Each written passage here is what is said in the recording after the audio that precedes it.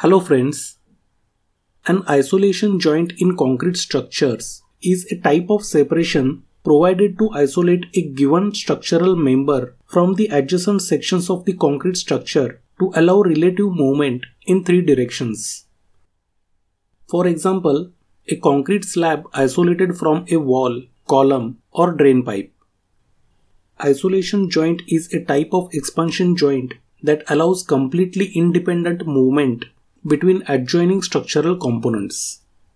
Let us understand features of isolation joints in concrete structures. American Concrete Institute and Portland Cement Association define isolation joint as a joint that completely separates one structural unit from another.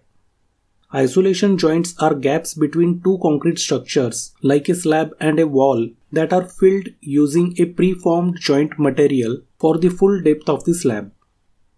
This gap allows the slab to move without disturbing the nearby column or wall. Consider a slab surrounding the column footing separated by an isolation joint. In case of settlement of the column, the slab around is undisturbed or won't crack.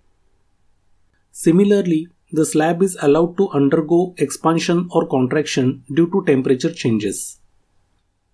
ACI recommends isolation joints to be located at the junction of slabs and walls, columns, footings, equipment foundation, and other restraint points.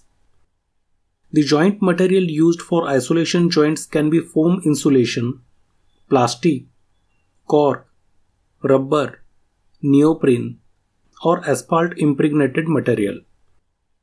Isolation joints are designed and placed in the desired location before the concrete slab is poured. The reinforcing steel provided stops at the joint and should not continue through the joint. Isolation joint fillers are filled in a full depth in the concrete and must accommodate expansion, contraction, and allow horizontal and vertical movement. Isolation joint width ranges between ½ inch to 1 inch. Greater widths may cause excessive movement. Isolation joint filler material goes all way through the slab depth, starting from the subbase, but should not extend above the top. To get a cleaner look, the top of the preformed joint filler is cut off and the space is filled with an elastomeric sealant. ACI and PCA recommend that the isolation joints allow complete freedom of vertical and horizontal movement to exhibit high performance. The absence of isolation joints can create cracks in slabs due to the movement of nearby elements.